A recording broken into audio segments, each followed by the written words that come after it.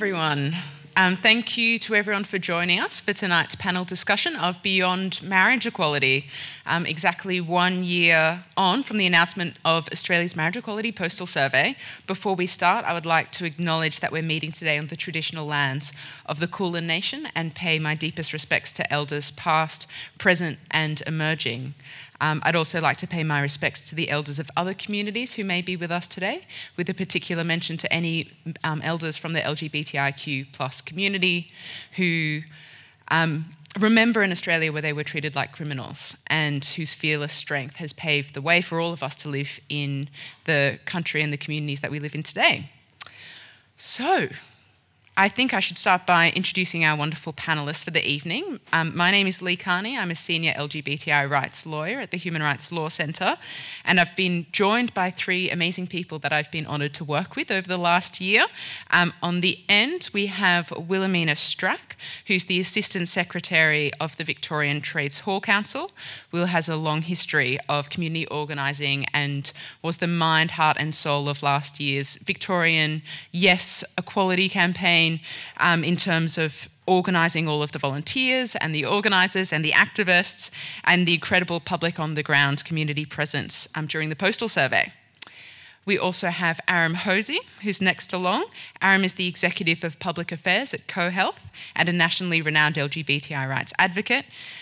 Aram's work is focused on advancing the health and rights of transgender people, including media advocacy, playing an instrumental role in the reform of passports and Medicare policy, winning a High Court challenge to Western Australia's gender recognition laws, and advocating on HIV issues internationally. And finally, but not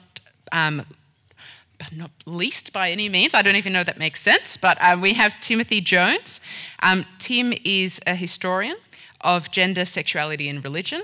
He is the lead author and researcher on the Preventing Harm, Promoting Justice, Responding to LGBT Conversion Therapy in Australia report that was released just a few weeks ago. Timothy also teaches at La Trobe University and is the Vice President of the Australian Lesbian and Gay Archives. Can you please join me in welcoming tonight's panellists? Okay, so 1 year ago there were so many hugs and tears and screams and dancing, and there was a lot of glitter in the streets very close to us, just at the State Library.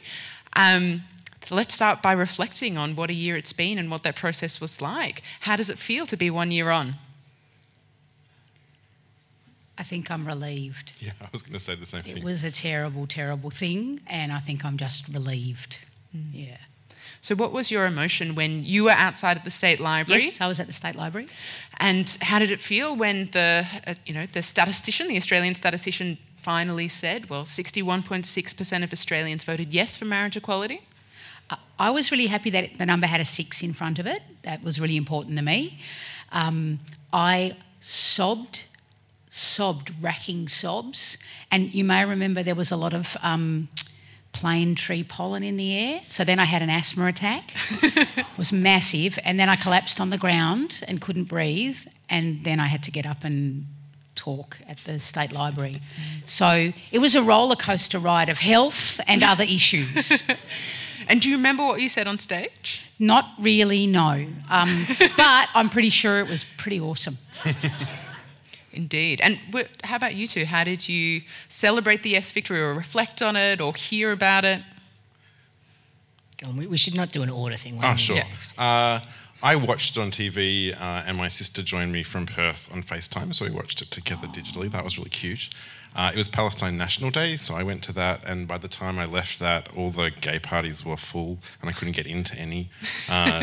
So I had some beers with some friends at a not gay party, which was still pretty gay. So I was also at the same place that Will was, and yeah, I think the sense was very much relief as well. It was less kind of celebratory and more fuel, I think. And it wasn't until much later in the day that there was a sense of, now maybe we can celebrate. So I think probably this time last year I was maybe in a line hoping to get into the street party. And then probably spent a fair bit of the night in some other lines trying to get into other parties. And I think that actually demonstrated how relieved people were and how much people wanted to celebrate after what had been a really super tough time. So I did get into a party and then stayed there to the wee hours. And I want to go back to what you've mentioned, Aram, about super tough times and reflecting back on the postal survey process, and particularly the parts of our community that were particularly targeted by the No campaign, that really bore the brunt of the vitriol, and what that has meant for the last 12 months in terms of recovering and rebuilding some of that strength and resilience. Yeah, I think there's good recognition that trans and gender diverse people really were at the forefront of copying the brunt of a lot of some of the worst and most vitriolic and horrible things to come out of that. And that's historically often been the case, actually. You know, sometimes that untold story about Stonewall is that it was trans women and gender diverse people who were at the front literally throwing their shoes to get things started because they were sick of constantly being assaulted and harassed. And so trans people are often kind of at the front lines, and that was certainly the case during the survey. And it was difficult because in the broader debate, there wasn't a lot of kind of fighting back for some good, sensible, strategic reasons, but it meant that I think that people really felt attacked and unable to protect themselves and defend themselves. And so those wounds kind of continue. I think 12 months later, we're still in a place of people still feeling pretty beaten up and hurt by that, and feeling like there's a lot of work to be done for trans and gender diverse people, and hoping that having been through that for same-sex marriage, for marriage equality, that hoping allies will have the backs of trans and gender diverse people now who continue to be under attack, as we see in safe schools and the religious exemption stuff. Like, it continues to be frontline. And Will, you would have had some experience during the postal survey period as well with all of your volunteers who were on the ground, who were knocking on doors and making phone calls and talking to family members. What was it like, you know, hearing those responses of them, you know, also facing some of those attacks and, you know, not being sure how to deal with it? How would you address that? I think people were remarkably resilient. The people who came and did things with us were remarkably resilient. And overwhelmingly, the experiences were pretty positive. But I think I actually think talking to strangers about this stuff was probably easier. Door knocking actually was an easier thing. I think the hard thing was for people, because, you know, it was that thing about let's start with your community, your friends, your family. I reckon the hardest experiences were people who asked their family how they were voting and got the no. And I think, so I actually, and, you know, and that's why for me, I would say that postal survey was a crap experience for me, but overwhelmingly, I knew that my family and friends, like there was never a moment's doubt that they were all yes and they were going to do things for yes and they were going to do whatever. So I didn't have that.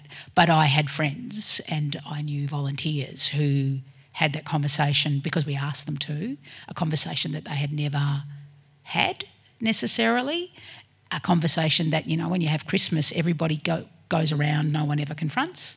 And they had the conversation and it did not go the way that they hoped, and they had to work through what that meant for them and for that person as well. And I see you nodding along, Tim. Most of your research has been in the intersection between LGBTIQ communities and faith communities. So I imagine this is something that you'd see a lot in your work. Do you have any comments about, you know, that opposition that's always, you know, put forward in the media and by politicians that, you know, you're either LGBTIQ plus or you're religious, and religious communities don't support the LGBTIQ plus community, and, you know, how to problematise that and see it in a more nuanced way? Yeah, I think that false opposition, that there's religious people and LGBT people and they're separate, discrete groups. What about LGBT people of faith? What about religious people who support queer rights? And the complexities of that were really hidden, I think, in the polarisation of the debate last year. And I think it takes critical thinking and it takes good journalism not just to go for the easy oppositions, the false oppositions that make easy copy, but actually the complexities of people's experiences of dealing with family, dealing with friends, working out their own faith. And I think what's happened after the the campaign, which I think is really interesting. I mean, you might have noticed that the No campaign didn't make religious arguments against marriage equality. It tried to make secular-sounding arguments, but it's pretty much fueled by religious sentiment. But what has happened, and I think this is really exciting, although the campaign was traumatic and really difficult for queer people to deal with, it has brought religion out into the public in a way that it has never been before in Australian political discourse. And we're now having a discussion of what role religion should play in public life, what powers of discrimination, what exemptions from the law should we give religious organisations and individuals. And I think that's a really healthy discussion for society to be having. Popping the Trojan horse of all of those secular sounding arguments that not that you can pop a horse, that was a really bad mixed metaphor. I like it though. To wheel a horse, is that what you do with a Trojan horse? I feel like they had to drag it into the city, or? You've got to gut it. Okay. Well, that's a great place to kick off, I think. So moving beyond marriage equality then, we've been hearing a lot about the Religious Freedom Review, not the full report, of course, just leaked segments of it. And we've also been hearing a lot about discrimination in religious schools against both students and teachers. And I know that at Trades Hall you've been doing a lot of work about the rights of LGBTIQ+ workers. What's your position on these exemptions from discrimination laws which allow religious schools to make hiring and firing decisions against teachers and staff? We don't support that. There are some jobs, obviously, where if it's an inherent requirement of the job that you have a particular, you adhere to a particular religion or you have a particular experience in a particular religion, sure, that's fine. If you teach RE at a Catholic school, yeah, by all means ask that person be a Catholic. I don't know that the same applies to the cleaner. I certainly don't think it applies to the maths teacher. I don't think a maths teacher has to adhere to a particular religion in order to be able to teach maths. And it's our position that, therefore, that exemption from anti-discrimination provisions shouldn't apply. And I think that as part of these debates, we've been talking about teachers and staff, but we've also been talking about students. And the new Prime Minister, different from the one we had this time last year, has made comments about gender whisperers in schools, and particularly made some comments about trans and gender diverse students in schools. And it can feel like it's the same arguments over and over again. What are your thoughts on those comments and what that says about what the trans and gender diverse community is going to be facing over the coming 6 months leading up to a potential election, Aram? Well, I suppose I often look at the US and think the US is a bit of a canary for us sometimes. So the general direction of travel in the US is pretty terrifying, between what they try and do with bathroom bills sometimes. I think Trump's kind of brain fart bubble thought about just making it impossible to essentially change your documentation, trying to erase trans people. I think, like all of the progressive issues, we should never assume that a fight is won. And I think certainly what we've seen in other parts of the world is that often as gay and lesbian people get more rights, the fight then kind of shifts to trans people. I mean, I was reflecting on when I did some of that advocacy you were talking about, it tended to be fly under the radar quite a lot, actually. Kind of progressing some of those issues for trans people was a little easier because it didn't run into some serious opposition, whereas now it's a specific, trans people are a specific target, and trans young people in particular are coming in for real attack, which is deeply disturbing given the vulnerability of young people who are at that stage in their life. So it's concerning. I mean, we can fight back and we can take it on, but it's pretty concerning that we have to. I'm actually a bit more optimistic than you, Aram. That's good. Tell me. Well, I've just been noticing what the change in the way in which values are being talked about in Australia after the survey, where the majority of Australians came out and said, no, LGBT people are fully human, they have the dignity of humans, they deserve the joy and the misery of marriage as much as anybody else. And actually the language about how children have been talked about in this debate about discrimination has changed as well. The Christian right, I'm writing a book about the Christian right and its involvement in Australian sexual politics. The Christian right used the language of family values and children's rights to kind of get people on board with their views. But now that the majority of Australian people recognise and have affirmed that LGBT people are fully human, in this debate about excluding children from schools, the LGBT child is being recognised and protected by the majority of Australians. I think that's really changed, and I'm not sure how successfully those American politics, and America has very different demographics, religious demographics, especially to Australia. I don't know how successful Conservatives in Australia will be at translating those anti-trans politics to Australia. I'm optimistic. I'm naively optimistic about it, perhaps, but that's right. I'll take a dose of that quite happily. That's fine. And you've been researching as well, Tim, what's been happening within faith communities recently, and you've released this report on conversion therapy. Is it a similar issue where, faith communities started looking at LGBT people and now they're focusing more on the trans community? Yeah, it's interesting. Lee was one of the authors of the report, so that was a bit of an disingenuous question. Yes, so when mainstream psychiatry in the early 70s decided that LGBT people didn't suffer illnesses and were just normal humans, and gay liberation came, there was a reaction within religious communities to try and turn LGBT people straight and cisgendered, and there was a variety of different attempts over the last 50 years that have been operating quite consistently in conservative religious communities of all faiths. But we did notice doing the research that since the 90s and especially since the 2000s, trans people have been particularly prominent in the way that religious communities have been targeted by religious communities to try and become cis again. And so let's start talking about, we're talking about the attacks on trans communities, but let's start talking about what trans and gender diverse communities in Australia want now, post-marriage equality. What are their key demands? What should everyone in this room go away and start talking to their friends about?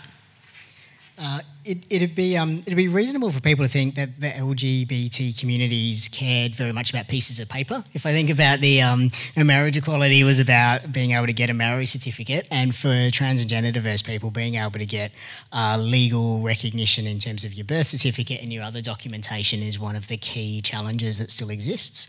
For kind of the same reasons that a marriage certificate matters, really, around that recognition, that validation, that relationship is as valid as anyone else's relationship, and similarly for a trans or gender diverse person, that your identity is as valid and real and you as anybody else's. So that's a really key one. There's a patchwork of laws around the country. In some states, they're better than in other places. It should be consistent everywhere, and it should be not crap everywhere, would ideally be what we'd be aiming for. But then there's also a range of other issues for trans people. The situation in terms of access to healthcare is really not improving for trans people, and I don't think we should accept that. And in fact, in many cases, things are becoming more expensive and more difficult. So health and legal recognition are the two big issues. Discrimination protection can be a little patchy as well. I come from Western Australia originally. The protections there are very poor and urgently need to be overhauled. So those kinds of issues are really significant for trans and gender diverse folks. And then of course intersex communities have a range of concerns as well. That's not the community that I speak for, but I know that certainly my colleagues there, for them, issues of bodily autonomy and forced kind of surgeries are really significant. And again, it feels kind of barbaric that we would be having conversations about forced surgeries on people, but that's the reality for many of those folks. Yeah. And often for the LGBTIQ plus communities, there is this intersection between what the law does and how the law discriminates and the health and mental health of the community. And I think a really clear way of looking at that is looking at how discrimination in some areas of life have an impact and roll-on effect with others. So you've been looking, Will, in your work about employment discrimination and then the impacts of that. Could you share some of those findings with the audience? Well, it's interesting you say, because we talk about laws and those things. Laws are a great step, but they're only as good as your capacity to enforce them, your confidence to enforce them, and the willingness of institutions that are required to help you to get that done. So there are laws that say we shouldn't discriminate in workplaces, but we know that around 40% of LGBTIQ people aren't out at work because they don't feel confident or comfortable that they're going to be safe in that space. So the work we're doing this process. There's been work done about changing the culture at workplaces because culture is a big factor, yeah. But most often that work involves sending the executive team off to do diversity training for a day and then they come back. As trade unions, what we do most is work with people on the factory floor or on the kind of, at the front counter or whatever it is. And our experience is that that work doesn't permeate down to their experience of what it is to be in a workplace, the culture of the workplace, the discrimination they experience, what they see, the homophobia, biphobia, transphobia that they see or that they experience. So for us, the kind of focus is how can we do more work that is about changing not just rights in workplaces, that's part of it, is about how do we bargain for and create better workplaces and rights, but then also how do we change culture, how do we create a supportive and inclusive culture, how do we work with employers on that, how do we work with workers on that, how do we do that? So that's really been our kind of primary focus since in the last 12 months. Well, I'm just going to pose that question straight back at the panel, is how do we change hearts and minds? So what have we learnt from the marriage equality campaign about how we change how people feel about a particular issue and about the LGBTIQ plus community, and how do we create that change, in employment, in faith communities, towards trans and gender diverse people? I mean, that's the big question that we're all facing. So how do we do it? It's an interesting thing because this is the moment, right, where you go, well, on the one hand, what we want to do is storm the barricades. What you want to do is go full on frontal. You want to challenge when you see it. You want to call it out. You want to say to somebody, that's a transphobic thing to say and you shouldn't be saying it. On the other hand, all of the evidence tells us that people don't change their behaviours because they're told that they're a shithead. And that's not how we bring people along in a process. So how do we balance out the quite natural desire that we have to kind of vent the frustration that we have at the way the world is? How do you balance that out with, all that stuff which is about you want to bring people along, you've got to have conversations with them, you've got to... Empathy is the greatest gift that you bring to these things. There's an enormous amount of campaigning evidence out there that says that they did door knocking in the US about trans issues, and they have found that they can change the way that people see and the way that they understand those issues from being diametrically opposed to the idea of trans existence even to understanding kind of the humanity, but that empathy is the key. And so that would be, it's an interesting campaign question. How do we do that whilst at the same time not letting people get away with what is at times just shit behaviour? And so, you spoke about the importance of visibility and getting out there and speaking to people. What are your thoughts on that, Aram? Yeah, I think visibility is incredibly important. When I think back through the gay rights movement, there was there's a clear progression from folks coming out. And initially it was just a couple of very brave souls coming out and who often suffered some pretty severe consequences for that. But over time, more people came out, there was visibility. It stopped being this abstract concept of this thing called apparently a gay person and started being your neighbour or a colleague.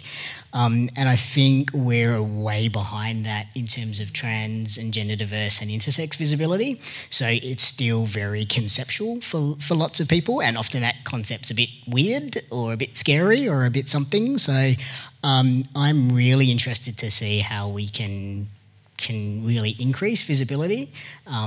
We've got some celebrity visibility in the US, but that's kind of not always helpful though. Not always helpful. Sometimes helpful. It's not the same as knowing that your co-worker or your friend neighbour is. or your your cousin or whatever. Yeah. That's a different. It's a different. Yeah, I agree with that. So how? And of course, the tricky thing is that as a trans person, once you've come out, you are out, and that's that. You can't ever kind of go back in, or I wasn't really trans. I was just joking.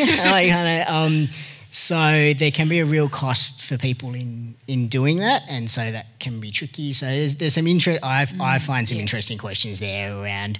We should absolutely respect people if they don't want to be out and talk about it. But how can we also support and encourage people to be visible, and then how can we take that visibility kind of up an increasing level? That's so interesting because you're quite right. That's exactly the debate that happened around outing for gay and lesbian people early in that process for the liberation movement around what choice do people have and what's the choice element, what's the responsibility element. Yeah, I read a really beautiful thing a few years ago which has stuck with me about how to support queer people in minority communities, and this was particularly about queer people in Muslim communities, where it might not always be very safe to come out into your mosque and your family and your relatives, and they inverted it, and they were like, rather than feeling an imperative to come out, when it's safe and good, let people into your life, let people know you. Which is quite a really nice way of, it changes the relationship. It's like a generosity. I trust you enough to let you get to know me and have your responses. Scary though. Yeah, totally. It is scary. Well, and even I've just recently acquired this little badge that just says trans. And I think because of the way I present, I've been experimenting wearing it in different places, and it's fascinating seeing people go, I don't really understand what's going on here. What is that badge? Who are you? Nobody ever engages in a conversation about it. I just see lots of kind of confused double takes and then wandering off. It's interesting about how you move people's perceptions if you're not going to have those quite intimate conversations.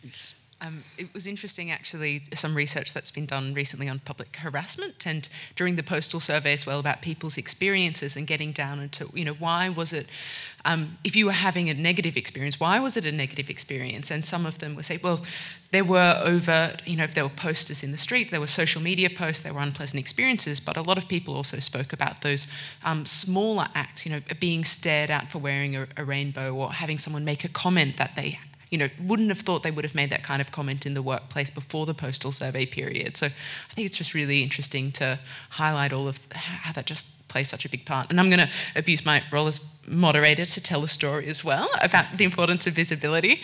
So when I came out to my mum's Malaysian Chinese. She grew up in a country where homosexuality is still a crime today.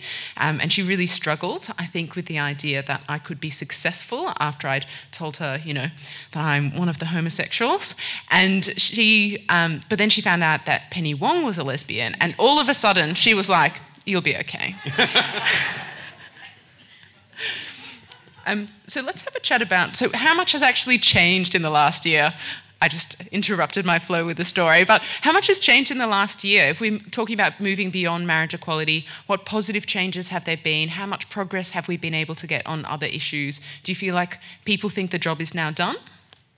I don't think anybody thinks the job's done, do they? I don't think we even thought that at the time. So what's changed? On a personal level, I got married. Totes awesome. Woo! Woo, yeah! I think that the one thing I drew from the whole thing was that whenever, I was there the day that the bill passed. I was in Parliament and, Bob Catter, just two words you don't like to say often, do you? When they started trying to move all those amendments and he was speaking, you could feel we were all quite tense, right? How is this going to go? What's going to happen? Have we come all of this way and just at the last minute, crocodiles and something else is going to waylay us? And then as amendment after amendment was defeated and he spoke, this amazing thing happened where all of us just started to laugh at him because every time he spoke, it was like, this is not going to happen for you. Like the dynamic has shifted and the sense of power and authority that you have when you talk about the silent majority and that stuff, those words don't mean what you think they mean because the silent majority is our people, not your people. That's the majority. And that's the one thing I think that I drew from the whole process, is that dynamic now, no one now, I think they still believe it, but I think that in that middle area and in the media and just generally among our community, I don't think people, when people say that's our majority, I don't think people believe anymore that it's got the power and that it's as large and frightening as we've always wondered. And I think the 61.6% that was announced this time last year really showed that strong support for marriage equality. But do you think that the same level of support would be found for the issues that we're talking about tonight, when we're talking about birth certificates or conversion therapy or stronger employment protections? Do we think that it was just because it was that issue of marriage equality? And do you think that the narrow focus of the marriage equality debate means that potentially people aren't aware of some of the other issues that the LGBTIQ plus community faces? I think it depends on the issue. I mean, there was a survey, wasn't there, around the discrimination against students, I think, and those figures looked quite good. It was 70-something%, I think, of people said, no, it's not okay to discriminate against LGBT students. So I think there is some, to your point, I think there is some support that is out there, but I think it does depend a little bit on the issue. And we've seen that sometimes, trans people and bathrooms seems to be the place where people get most wound up sometimes in really bizarre ways. So I think it depends a little bit on the issue. Sometimes when you bring children into the picture, people can go one of two ways, either be really supportive or extraordinarily cautious. So it depends, I think. I think it's also that people aren't that simple. They're not against or for. It's also how it's framed, who's impacted, how you talk about the issue. Everyone is a mix of everyone should be treated equally and, at the same time, I'm not 100% sure about that thing. Everyone is a mix of those things. And so I don't know that it's as simple as going they're either with us or against us, and that means that 64% of Victorians are with us and whatever. I think it's that. So I think there's work we need to do definitely in the trans space. And I think, we had a 15-year campaign which was very clearly, singularly focused on marriage, and it got people to think about it over that time and come to the view that LGBT people are human, basically. But other issues that they haven't thought about, their instincts might be, fragile and insecure. And I think other issues will take, hopefully not as much work. Hopefully we can capitalise on the sentiment of the value that we have in public life now and in the vast majority of Australians hopefully it won't take as much. It won't take 15 years. Hopefully we can capitalise on the new moral sensibility in Australia that the Postal Survey has brought into the light and divert that into these other issues that really need work. So what would it look like? Again, each of the panellists talking to your areas of amazing expertise, if you could get what you wanted, what would that look like for the communities that you work with? So with the work that we're doing on conversion therapy, it's really complex because we're working with conservative communities who think that LGBT people are sick and can be fixed. We know from our research and all the existing research that's out there that any attempt to change someone's sexuality and gender doesn't work and deeply harms people.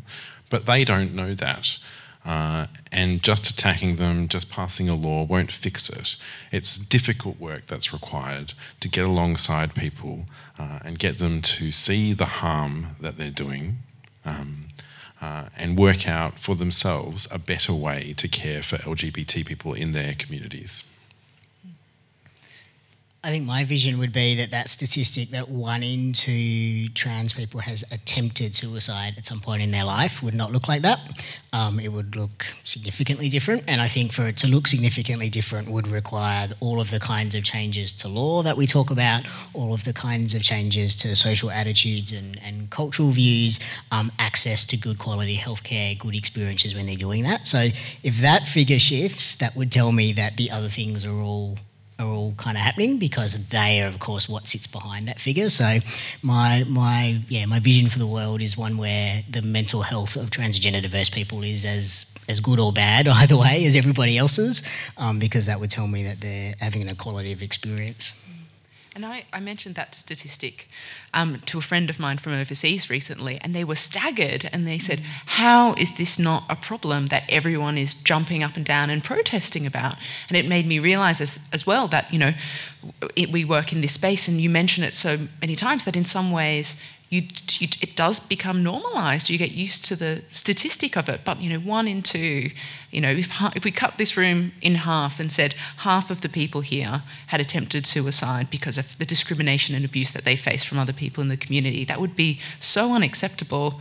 And how do you think, why do you think that exists, and we're not, you know, rioting every day about it? Why is it not something we're doing more about?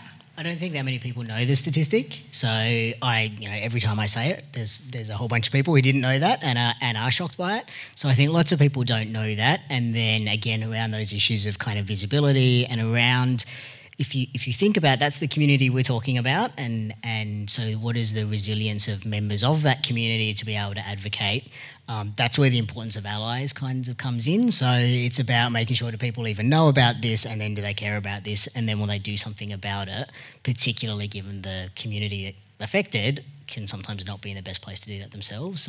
So again, a little sort of like conversion therapy, it's quite complex around going, how do you empower and build the resilience of a community, enable them to lead the solutions, us, them, me, to lead those solutions, but also we need allies, and how do we educate people, and like there's many bits to it, all doable, but not a thing that happens overnight. And I think that's a challenge that we face with some of the issues that we have. In some ways, you know, when everyone shouted at those rallies, what do you want? Marriage equality. It was this, you know, really simple, clear, you know, one small legislative fix to the Marriage Act. But when we're talking about, you know, mental health issues, when we're talking about, you know, complexities of working within faith communities, which aren't homogenous, which have lots of differences and lots of nuance about how people engage with it, when we're talking about a whole range of different workplaces, and, you know, that cultural change that you spoke about, it is a lot more complex. But I'm going to throw to Will with a question that I know, picking up on Aram's theme of working together, solidarity, allies working, everyone working together. How can we do that better? How can we do it better? Yeah. I think that I'm a trade unionist, so working collectively, that's what we do, and it's hard work, because it requires that everybody listens to each other. It requires that you agree about how you're going to make decisions together. It requires that you at times put aside your own priorities to do support of others, and that always has to be done in a really kind of, it's got to be reciprocal. Like everyone's got to know in the room that everyone's being heard, that everyone's priorities are in the mix, but that when we make a decision about something, that we kind of go in and we combine to kind of all do that thing together. And I think that's a challenge in our communities, because I don't think the things that we want and need are the same. I think that, and they're all valid. It's all a valid experience. It's fine. It's, as a lesbian, I can say that in fact, the discrimination I experience at work is more related to being a woman than it is to being a lesbian.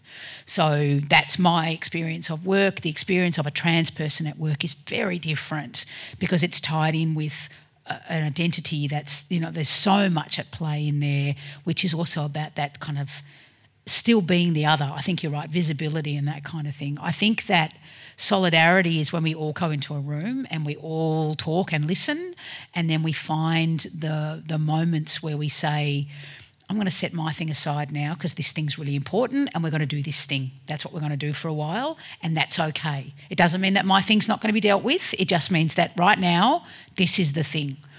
1 in 2 trans people are attempting suicide. That's a thing. So let's all just go, okay, this other stuff, let's put that aside. Collective, community, working together to fix things is really hard work, and I don't know that our communities are experienced at it, and I don't know that we do it necessarily that well. That would be my reflection. I was in the US a couple of years ago, so it was early in like Trump had just arrived, and it was interesting talking to some of the advocacy groups there where they were doing that, showing up for each other. So I went to the Sierra Club, who's a very, very old environmentalist group, and they were saying, we turn out now when Planned Parenthood is under attack, and vice versa. We know that Planned Parenthood will turn out when there's an environmental issue that's at stake, and it is that showing up for each other's things and treating them just as importantly as your own issue, because it's understanding that the issues are all connected, and that strength comes from kind of putting that all together.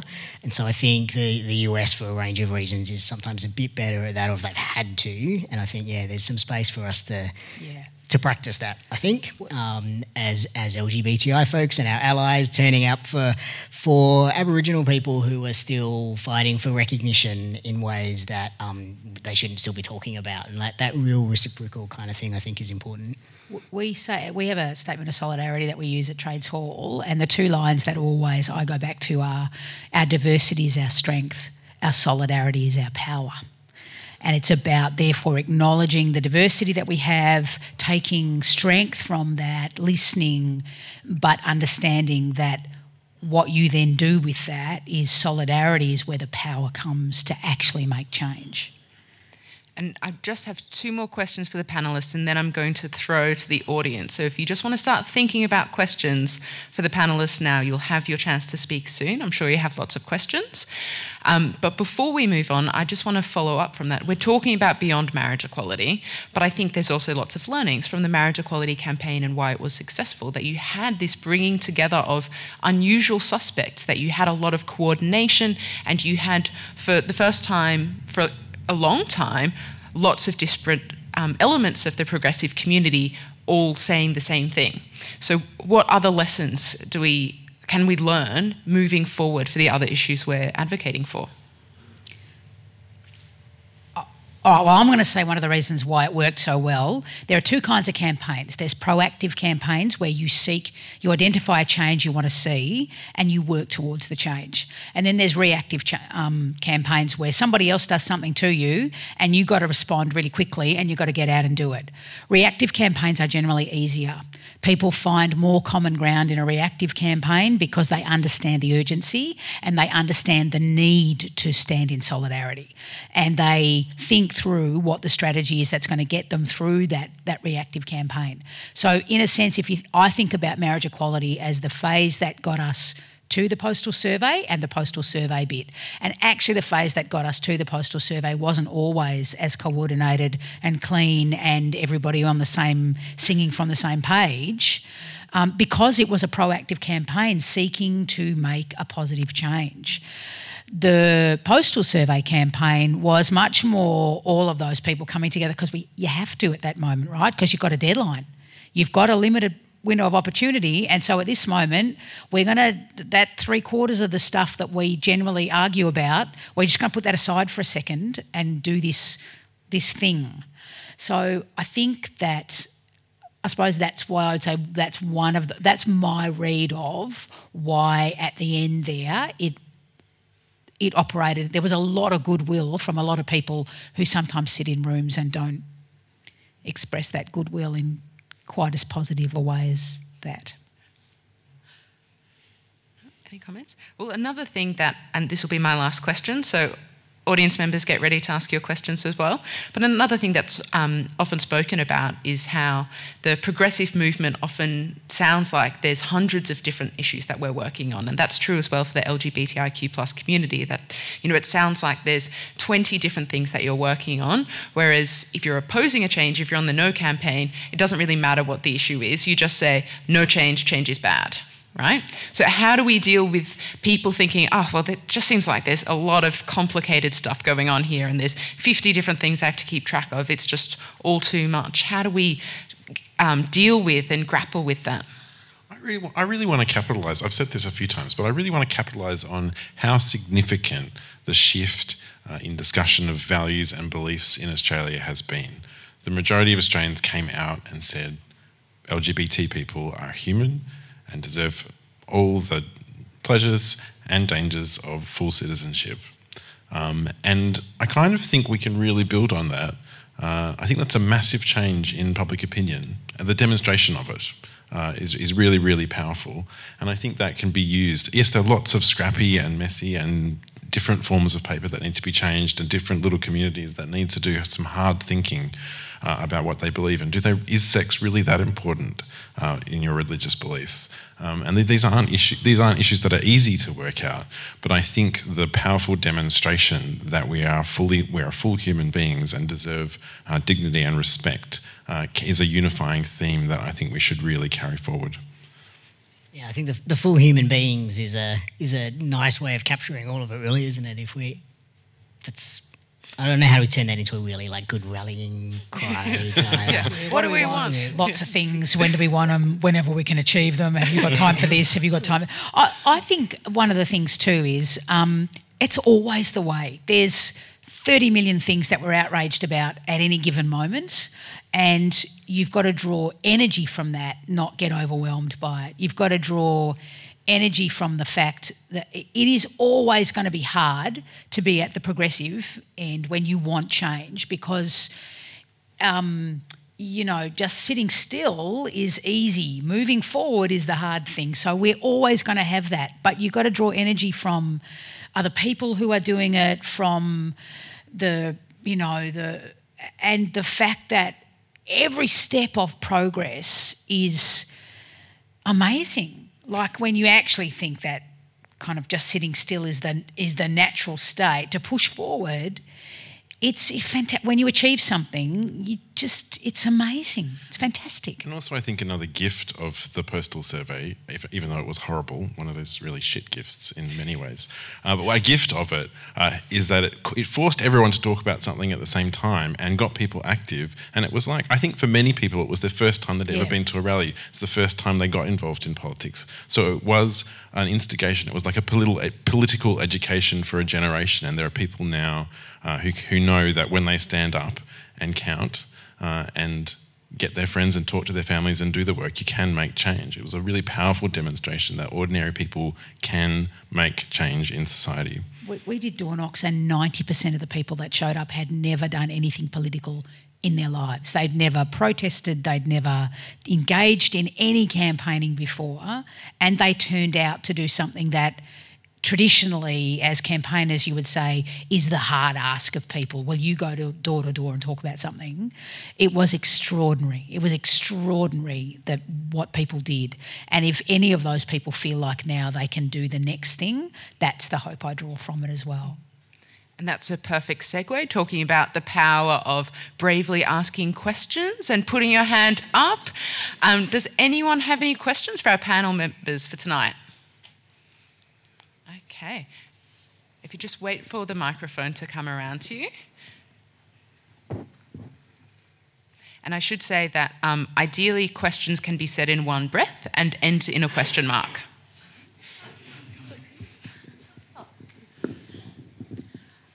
I'm not quite sure about my question, but it's something to do with visibility.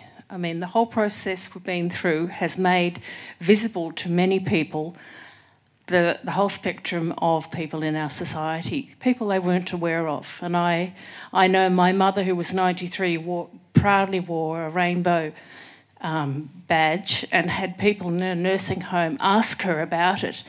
And her comment to me was, many of them didn't have any young people in their family, and because they didn't have young people in their family, they had no idea that these people existed, really. What I'm asking is, how can we, from early childhood onwards, have more publicity, more books, more visibility on TV, so that it is normal, it is part of our society? How can we do that? Oh, yeah, I think it's changing. So I was in Hares and Hyenas the other day, which most people will know is a great bookshop on Johnson Street that has had a long history in the LGBT community, and I was teasing them about the fact that the photography books they used to have with all of the very handsome men in them had all been replaced by the kids' books. So the kids' book section had overtaken the very non-child-friendly section, which I think is a demonstration of kind of how things are shifting. I think about my niece during the postal survey, and she said, she saw a rainbow flag and said, they're very strongly supporting yes. And I said, they are, and do you even know what they're saying yes to? And she framed it as, well, it's about boys being able to wear dresses and girls being able to be tomboys. And when I said, yeah, it's kind of about that, and also about boys being able to marry boys and girls being able to marry girls. And she was like, well, yeah. And it was just not a thing for her. And I've got a 4-year-old, he's at daycare, his best friend is a boy who sometimes is very boy and sometimes comes in a tutu, and nobody cares. And so I think there is a generational shift that's happening. And I think that will continue. You know, when we do surveys of younger people, many more of them identify as being something other than heterosexual and cisgender. So I think it will continue to accelerate, and we just need to make sure we keep holding that space for that to happen, and hold back the forces that want to kind of shuttle that down and say we shouldn't talk about it and we can't have those kids' books and all that sort of stuff. Do we have another question? Hi, my question is partly how best can people within the LGBT plus community help be a better ally for people that are part of the acronym that you're not? For example, how best can a bisexual person help with trans issues? And also, is there a difference, do you think, between how people within the queer community can help versus people that are not part of the queer community be better allies? Oh, okay. Do you have thoughts? I have some thoughts. I think you should share those thoughts. Well, you're thinking of some other thoughts? Well, I'm thinking of other thoughts. Oh, okay. I'm the question answerer. Sorry, the question again. Oh, that's right, how to be a good ally. Yeah. I mean, I think getting educated is step one. So regardless of whether you are within the community or outside of it, knowing the issues. I think wherever possible, trying to find ways to enable the people who that issue affects to speak and create that space, or invite people in or connect people up. If you can do that, is good. But failing that, then speaking out yourself. And you can say, this is not my experience, this isn't, what I have experienced, but what I understand from other people is this is important or that is important.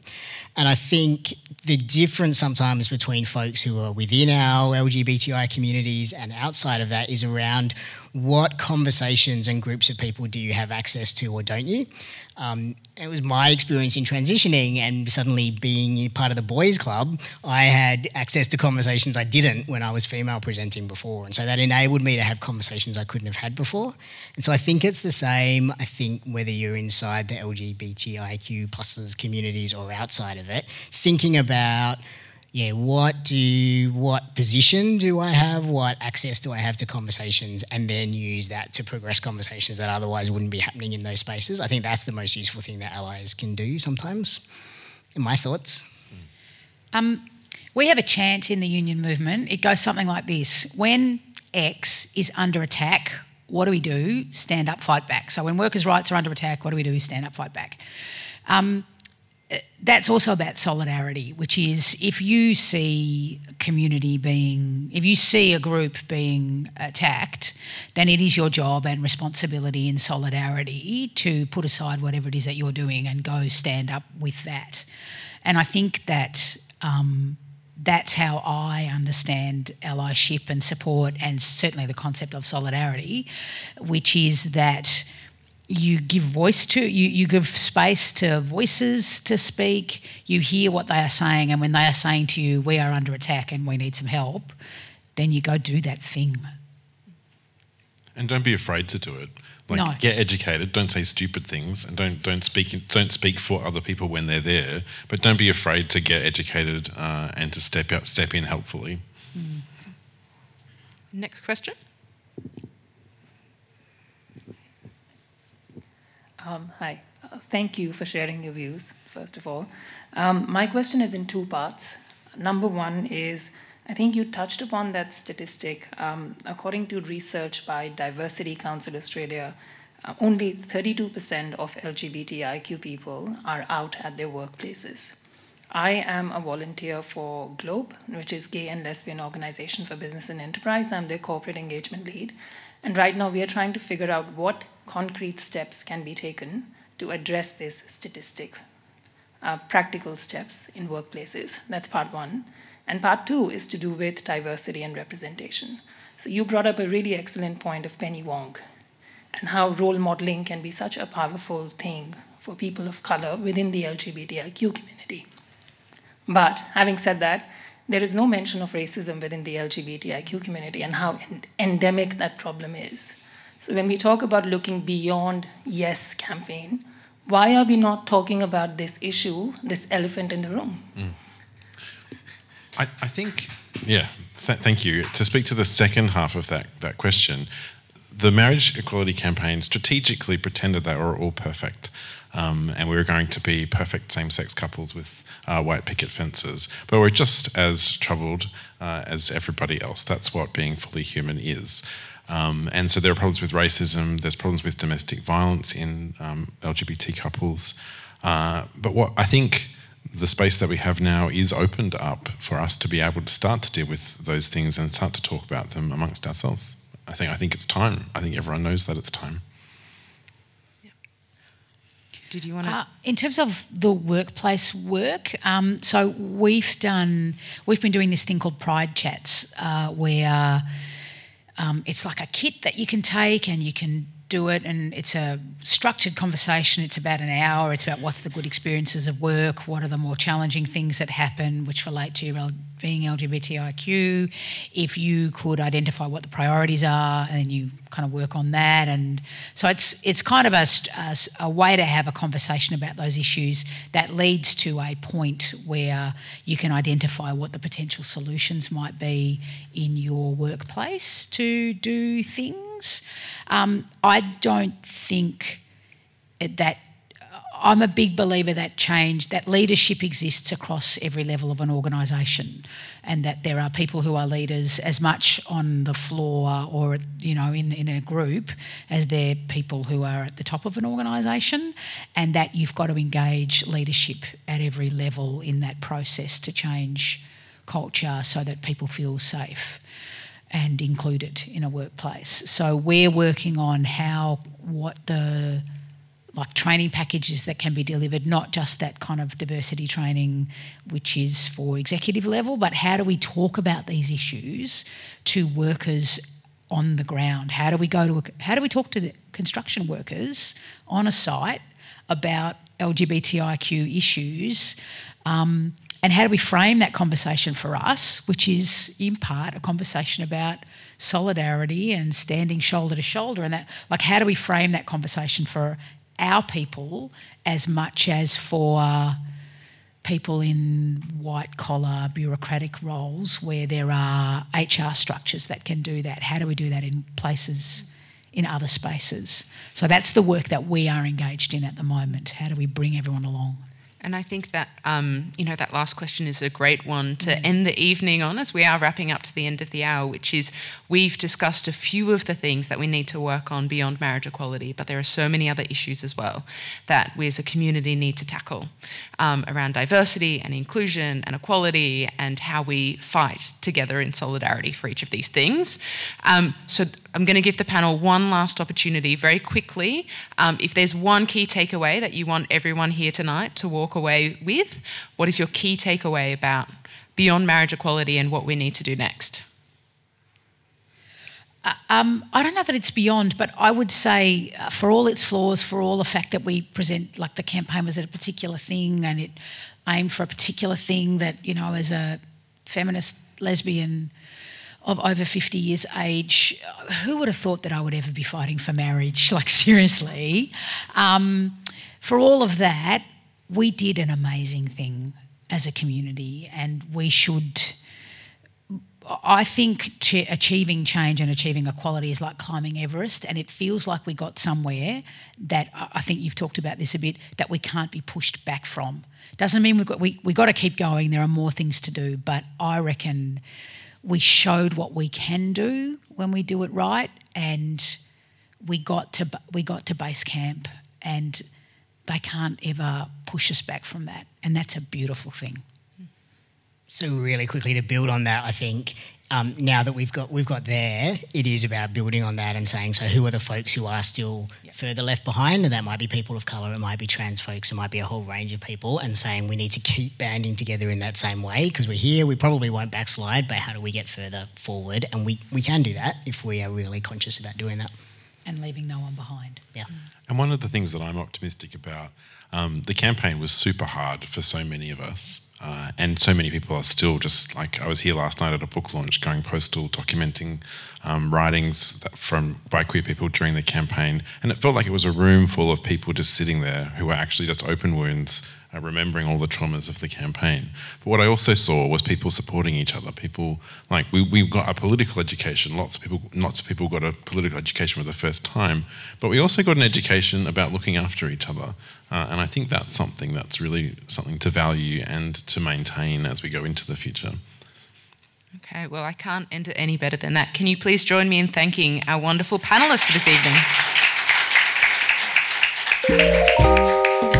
Visit wheelercentre.com for the best in books, writing and ideas from Melbourne, Australia and the world.